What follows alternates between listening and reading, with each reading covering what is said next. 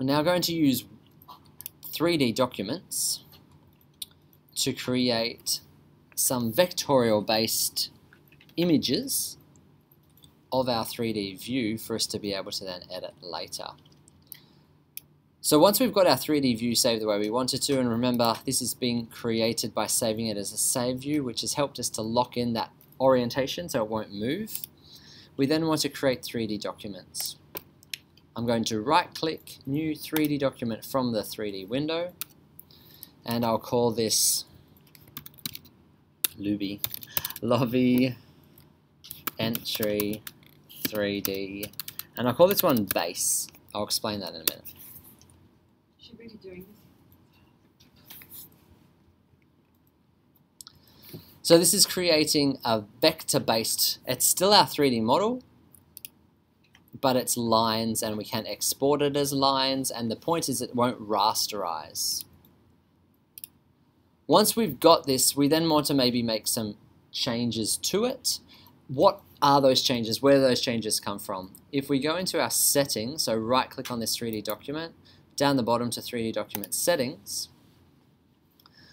there's a lot of things that we can turn on, turn off. For this one, because I'm calling it the base, I actually want to turn off the vectorial 3D hatching.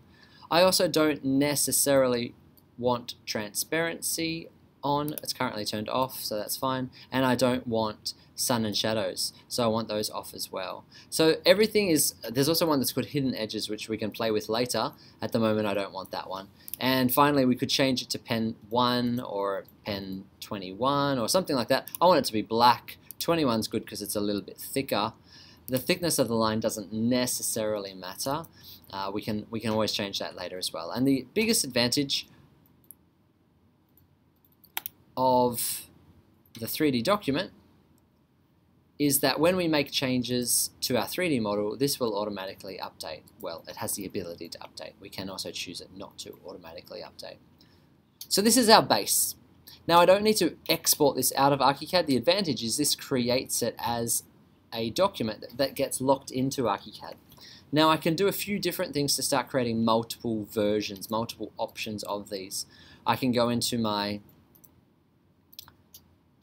back to my views. I can create a new one, 3D document based on 3D. Call it the same thing, lobby entry 3D. And this time instead of base, I'm going to call this hatch, with the intention that I want this one to have the hatching of the walls. I can create another one, lobby entry 3D, and I'll call this one shadow. Now I'm going to select this name. It's getting frustrating having to type it every time. You note that I'm making it and then I'm editing it.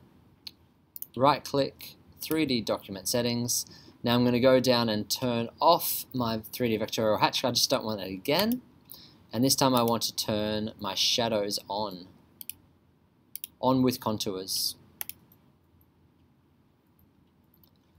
Now the origin of these shadows is defined by my window, and it's also defined by transparency, which I've turned off. So we also need to make sure we go in here and turn transparency on. So we have our base, we have our hatch, we have shadows, and then the other one that I want to do is to get rid of people. Now getting rid of people is quite easy because that is just a layer combination. So when we go to our settings, we can see that this is the project map. We need to also create these as based on our view map. So if I go to, let's start with base, I can create a new view, lobby entry 3D base. I'll create it just like it is. And then I'll do the same thing, create new. But this time, Command L, I can turn off people. So that's viz people. I'm not going to worry about layer combinations at the moment. And then I can recreate that. Save current view, base, and I'll just write no people. So now by just changing the layer combination or turning layers on, turning layers off, I can now choose to toggle between having people and not having people.